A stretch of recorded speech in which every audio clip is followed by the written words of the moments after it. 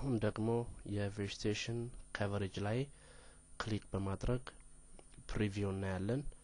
ይህ እንግዲህ በስተዲ ኤሪያችን ውስጥ የሚገኘው የቬጂቴሽን ከቨር ነው የሚያሳይ ጂኦግራፊክ ዴታ ነው። እያንዳንዱ መስመር እዚህ የምታዩት የአንድ አይነት ቬጂቴሽን ከቨር ታይፕ ባውንደሪ መሆኑን ያሳያል። በዚህ በካታሎግ ትሪ ውስጥ ከቬጂቴሽን ጂኦግራፊክ ዴታ ወይም ከቨሬጅ ፊት ለፊት የሚገኘው የፕላስ ሳይን በውስጥ ሌሎች ፊቸር ክላሶች መኖራቸውን የሚያሳይ ነው። የነሱን ዝርዝር ለማየት ፕላሱ ላይ ክሊክ በማድረግ መበተንና ማየት ይቻላል። ስለዚህ በቬጂቴሽን ከቨር ውስጥ አርክ፣ ሌብል፣ ፖሊገን እና ቲክ የተባሉ የተለያዩ ፊቸር ክላሶች ይገኛሉ። ሌላው የጂኦግራፊክ ዴታን ከሌሎች ለየት የሚያደርገው ሁለት ገጽታ ያለው መሆኑ ነው። ይኸውም እዚህ የምትመለከቱት ለምሳሌ ጂኦግራፊክ ኮምፖነንቱ የጂኦግራፊውን የሚያሳይ ገጽታውን የሚያሳይ ሲሆን ሁለተኛው ደግሞ ከዚህ ጋር ተያይዞ የሚገኝ ተጨማሪ መረጃ በሰንጠረዥ ውስጥ የሚገኝ መሆኑን የሚያሳይ ነው። ይሄም አትሪቢዩት ብለን እንጠራዋለን። በዚህ በአርክ ካታሎግ ውስጥ ሁለቱንም ጂኦግራፊውንም ሆነ አትሪቢዩቱን ወይም ቴብሉን ለማየት እንችላለን። ይህንን ለማከናወን እዚህ ፕሪቪው የሚለው ሳጥን ውስጥ ያለውን ድሮፕ ዳውን አሮ ክሊክ በማድረግ ሁለቱንም አይነት ጎን ለጎን የማይነጣጠሉ መረጃዎችን ለማግኘት ይቻላል። የቀያየሩ ለማየትም ይቻላል ማለት ነው። ለምሳሌ የዚህ ቬጂቴሽን ከቨሬጁን ቴብል ወይንም አትሪቢዩት ወይም ተጨማሪ ማብራሪያ ለማየት ከፈለግን ቴብል ላይ ክሊክ እናደርጋለን። የዚህን የቬጂቴሽን ፖሊገን አትሪቢዩት ቴብል ወይም ተጨማሪ ዝርዝር መረጃ በሰንጠረዥ ውስጥ የተቀመጡትን ለማየት ይቻላል። እንደሚታወቀው እነኚህ ኤፍአይዲ፣ ሼፕ፣ ኤሪያ፣ ፔሪሜትር፣ ቬጂቴሽን ነምበር፣ ቬጂቴሽን አይዲ እና ኮድ ኮለም ሄዲንግስ እንላቸዋለን። 1 2 3 4 እያሉ የሚሉት ደግሞ ሮ ሄዲንግስ እና ሌሎቹን ቫልዩስ ነው የምንላቸው። እያንዳንዱ ቫልዩ የእያንዳንዱን ጂኦግራፊክ ኮምፖነንት የሚወክል የሚያብራራ ነው። ለምሳሌ ወደ ጂኦግራፊክ ቪው ለመመለስ ከፈለግን እዚህ ፕሪቪው ውስጥ ያለችውን ድሮፕ ዳውን አሮ ከፍተን ጂኦግራፊ ክሊክ ማድረግ ይቻላል። ተመሳሳይ ተግባራትን ለተለያዩ የጂኦግራፊክ ፊቸሮች መጠቀም ይቻላል። ለምሳሌ ሌክስ ጂኦግራፊውን ማየት ከፈለኩኝ በቀጥታ ክሊክ አረግበታለሁ። እዚህ ጂኦግራፊውን ያሳየናል። አትሪቢዩቱን ተጨማሪ መረጃውን በሰንጠረዥ ደግሞ ማግኘት ከፈለኩኝ ፕሪቪው ላይ መጣና ቴብልን ክሊክ አደርጋለሁ ማለት ነው።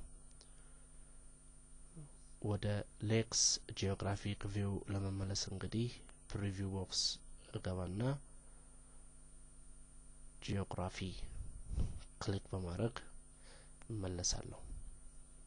ከዚህ ጋር ተያይዞ አንዳንድ ጊዜ በዚህ በጂአይኤስ ውስጥ የግድ ጂኦግራፊክ ዳታዎችን ብቻ ሳይሆን ነን ስፓሻል የሆኑ ዳታዎችን የምንጠቀምበት ጊዜ አለ። እንደ ግብዓት ልንወስዳቸው የምንችልበት ጊዜ አለ። ለምሳሌ ያክል በዚህ በቬጅ ታይፕ የሚለውን መጥቀስ ይቻላል።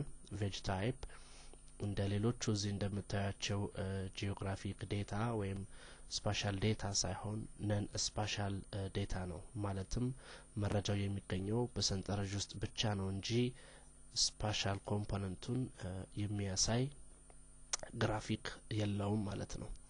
ለምሳሌ ክሊክ አድርገንበት ብናይ ፕሪቪው ላይ ጂኦግራፊ የለውም። ይሄን ለማረጋገጥ ፕሪቪው ላይ መተን ክሊክ ብናደርግ የጂኦግራፊ ኮምፖነንት እንደሌለው ቴብል ብቻ እንደሆነ ያሳየናል። ከዚህም የምንረዳው ምንድነው በቴብል መልክ የተቀመጡ መረጃዎችም ለጂአይኤስ እንደ ዋና ግብዓት ልንጠቀምባቸው እንችላለን። ከዳታቤስ ቴብሎች በስተግርጌ ይህንን ቴብል ኤክስፕሎር ለማድረግ በተሻለ ኤክስፕሎር ለማድረግ የሚያስችል በተኖች አሉን። ለምሳሌ መጀመሪያው በተን beginning of table የምትቀጥለው previous record ነች። current record ነው የምንለው ሳጥን አሁን ያለንበትን ነው። ቀጥሎ ደግሞ ወደ next record ለማለፍ እንጠቀምበታለን። የመጨረሻው ደግሞ ወደ end of table or end of record እንሄድበታለን ማለት ነው። እዚህ ጋር የምታዩት ፊገር የሚያሳየው አጠቃላይ ስንት ሬካርዶች እንዳሉ ነው። በዚህ ምሳሌ መሰረት 68 ሬካርዶች ወይም ሮዎች በዚህ ቴብል ውስጥ እንደሚገኙ ያሳየናል። ለምሳሌ በቀጥታ ወደ 10ኛው ሬካርድ መሄድ ብፈልግ እዚች ከረንት ሬካርድ ቦክስ ውስጥ ገባና 10 ጽፌ ኤንተር ማለት እችላለሁ። ስለዚህ በቀጥታ ቴብል ውስጥ 10ኛው ሬካርድ ይመለከትልኛል ማለት ነው። በነገራችን ላይ እዚህ 9 የምናየው ኦብጀክት አይዲው ከ0 ስለጀመረ ነው እንጂ በአጠቃላይ 10ኛው ሮው ላይ ይመለከታል። ወደ መጨረሻው ሮው ለመሄድ ብፈልግ ከዚህ ሬካርድ በተን ውስጥ ይችን end of table በተን ብጫን አሁን ወደ መጨረሻው ሮው ይመለከታል ማለት ነው። በተመሳሳይ ወደ መጀመሪያው ሪከርድም እንደዚሁ የbeginning of tableን ክሊክ ባደርግ ወደ ኋላ መለሳለሁ ማለት ነው። አንድ በአንድ ወደሚከተለው ሮው ለመሸጋገር ከፈለኩኝ next row ክሊክ ላይ ማድረግ እችላለሁ ማለት ነው። ወደ ኋላ ለመመለስ በተመሳሳይ previous record ላይ ክሊክ ማድረግ እችላለሁ። በዚህ ሁኔታ ናቪጌት ማድረግ እንችላለን ማለት ነው። ከዚህም በተጨማሪ ሙሉ ለሙሉ ያሉ ኮለሞችን በዝርዝር ለማየት ካስፈለገኝ እነኚህን ራይት እና ሌፍት ሆሪዞንታል ስክሮል ባሮች መጠቀም ይቻላል። ስለዚህ ራይት ስክሮል ባር ወደ ቀኝ ለመሄድ የመጨረሻውን ኮለም ለማየት እችላለሁ። በግራ መጀመሪያ የሚገኘውን ኮለም ለማየት ደግሞ የሆሪዞንታል ስክሮል ባሩን ሌፍት ስክሮል በተን በመጫን መመለስ እችላለሁ ማለት ነው። አንዳንድ ጊዜ በዚህ በቴብል ውስጥ የሚገኙ ኮለሞች በርካታ ሲሆኑና ስክሮል በምናደርግበት ጊዜ ከአይናችን እንዲሰወር የማንፈልገው ኮለም በተለይ ካለ ያንን ኮለም ነጥሎ ፍሪዝ ማድረግ ይቻላል። ለምሳሌ የፕራይመሪ የሚለውን ኮለም ፍሪዝ ለማድረግና ምን ጊዜም ከአይን እንዲሰወር ስክሮል በማድረግበት ሰዓት ከአይን እንዳይሰወር ከፈለኩ ራይት ክሊክ አደረግበትና ፍሪዝ ኦር አንፍሪዝ ኮለም የሚለውን እመርጣለሁ። ይህ ትእዛዝ ምንድነው የሚያደርገው? የፕራይመሪ ኮለም ፍሪዝ ለማድረግ የተመረጠውን ኮለም ማለት ነው በቀጥታ በግራ መጀመሪያ ረድፍ ላይ ያስቀምጠውና ከዚህ በኋላ ስክሮል በማድረግበት ሰዓት ያ ፕራይመሪ ፍሪዝ የተደረገው ፊልድ እዛው ቦታ ላይ በቋሚነት ይቀመጣል ማለት ነው። በተመሳሳይ ሁኔታ የታይፕን ኮለም ፍሪዝ ለማድረግ በመፈልግበት ጊዜ ከፕራይመሪ ኮለም ጋር አንድ ላይ ማለት ነው ታይፕ ላይ ራይት ክሊክ አድርጌ እንደዚሁ ፍሪዝ አንፍሪዝ ኮለም የሚለውን ኮማንድ መርጣለሁ ማለት ነው። አሁንም ስክሮል በማድረግበት ሰዓት ፕራይመሪ እና ታይፕ ኮለሞች በቋሚነት ሲቀመጡ ሌሎቹ ኮለሞች ስክሮል ያደርጋሉ። ሌላው ከፍሪዚንግ ኮለም ጋር ተያይዞ ማከናወን የምንችለው ተግባር ቴብሉን በተመለከተ የኮለሞችን ቀደም ተከተል ማቀያየር ሊሆን ይችላል። ለምሳሌ ኮድ የሚለውን ኮለም ከአይዲ ፊት ማምጣት ብፈልግ የማደርገው መጀመሪያ ኮድ ሄዲንግ ላይ ክሊክ አደርጋለሁ። ሼድድ ይሆናል። እንደገና ኮድ ሄዲንግ ላይ ክሊክ አደርጋለሁ።